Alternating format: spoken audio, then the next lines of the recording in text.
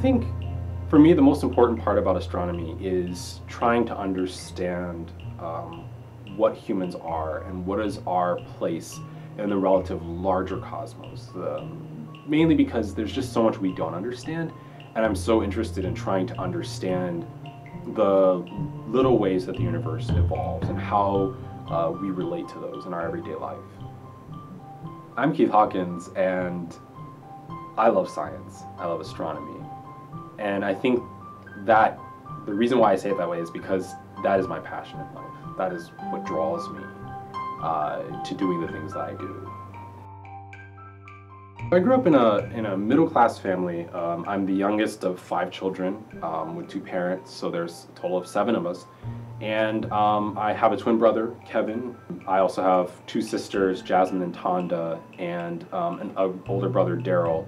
Kevin is my competitor and my twin, and I don't know, he keeps me going. So Kevin and I were both adopted about 1. And I mean, for me, it came down to my biological mother at the time could not afford to take care of us. We don't really remember what happened, but it's cool to think that, you know, you can be adopted into such a loving family and they can give you not only the love but the resources to succeed. My parents worked very, very hard. I remember days where my mom would go in at 4 o'clock in the morning and get off at 8 o'clock at night.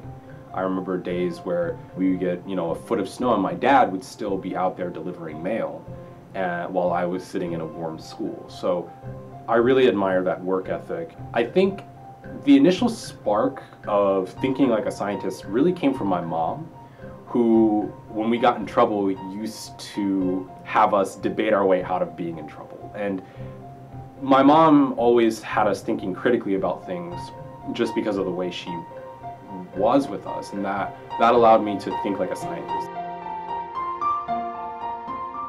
In 5th grade, I sat next to this girl who used to check out encyclopedias of astronomy and just look at the pictures because she thought they were very cool and beautiful pictures. Using that experience, I got to really talk to her. And the following year, she moved away, and the way I reminded myself of her was by checking out these encyclopedias of astronomy and looking at the pictures.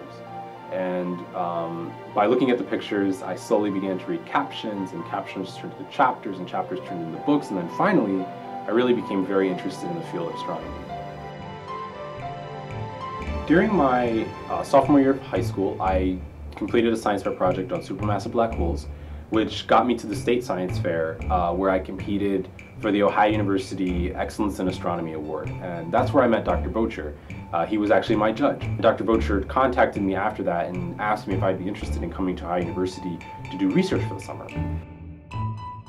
Kevin and I chose to go to different colleges from the get-go, primarily because we wanted to get out of each other's shadows. We wanted to allow ourselves to grow as individuals rather than growing together as twins.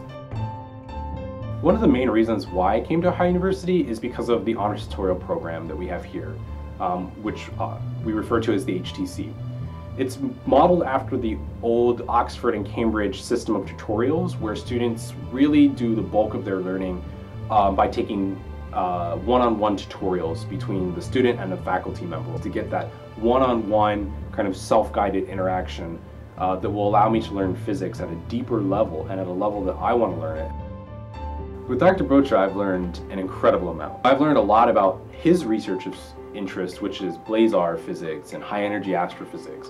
But I've also learned a lot about stars. I've learned a lot about kind of what it means to be a good astronomer. What does it mean to have good, solid practices as an observing astronomer and even as a theorist.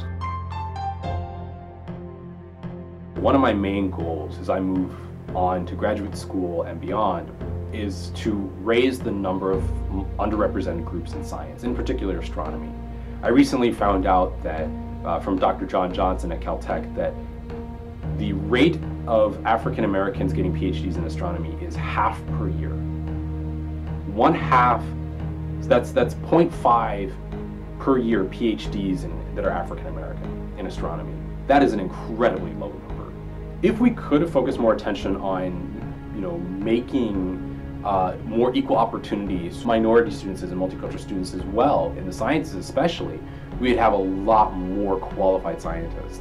We would have a lot higher science literacy rate here in the US, and just imagine the amount of technology that we can develop as a world-leading country if we had more science literate people in the US.